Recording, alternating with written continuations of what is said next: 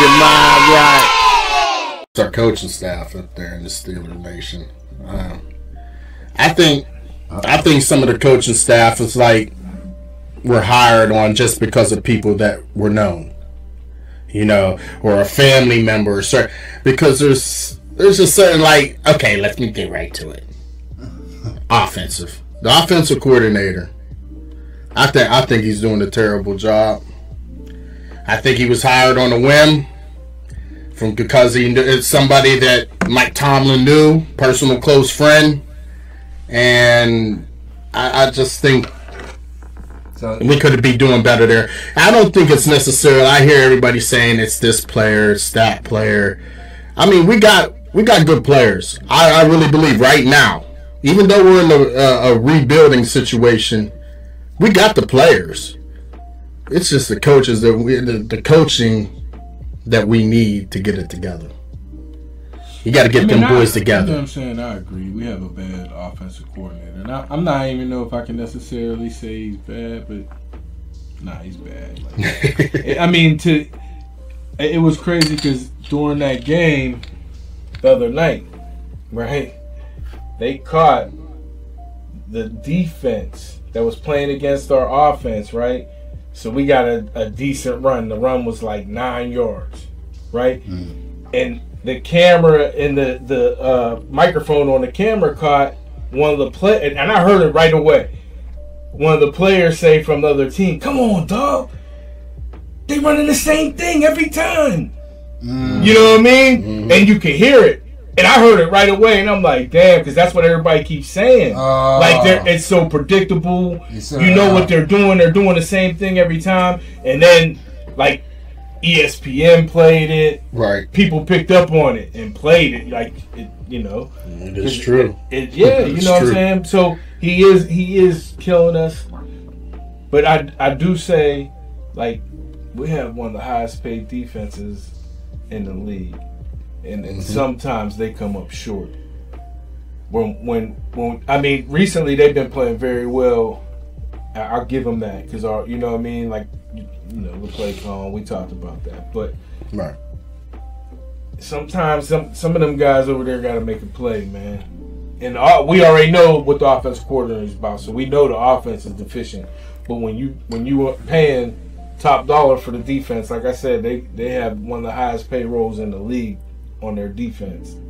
You know what I mean? You expect them to play in and out in a close game. They have to come up with a stop. Recently, last couple games they have, you know what I mean? They gave up some big points. As far as the defense is concerned, I think some of our players on there are very injury prone. It just seems like it's the same players that are getting injured. Right. For whatever cause it may be. It's the same players. And they're big players. Right. Players that make a difference on that field. Right. Because I would say like this. I can, from what I do follow football, like, I wasn't really expecting to hear this from you gentlemen, because from like the things that I've heard prior, that Steelers are not going to be doing good this year. We're rebuilding.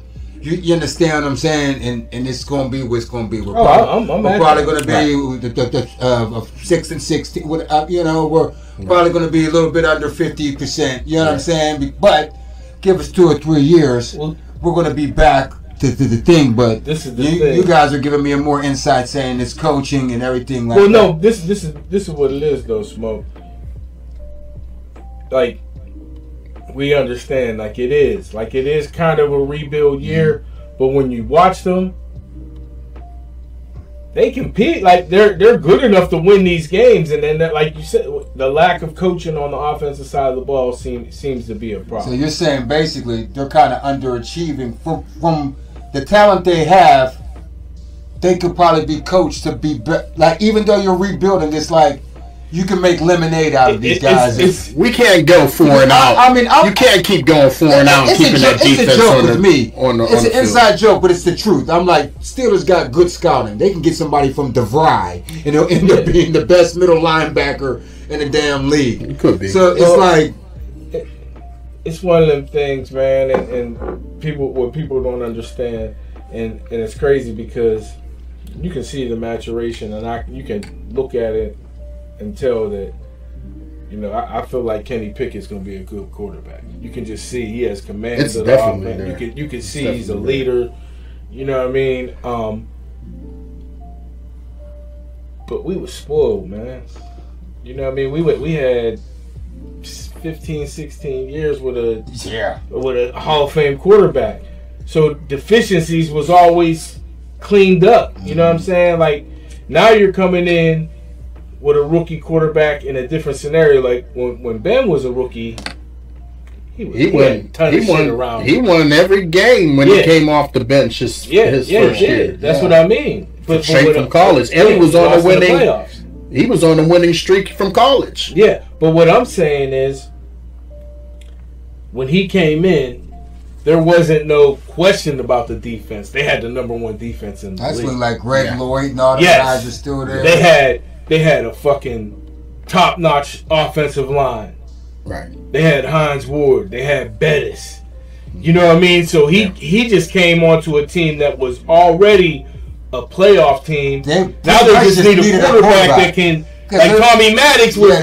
He was, you know what I mean? He one game he'll be big, but you know he's gonna make that big mistake. And Ben turned to be that guy that came in and took over the team and became the leader of the team. And then he did that for 15 years. Yeah, baby. Get your mind right.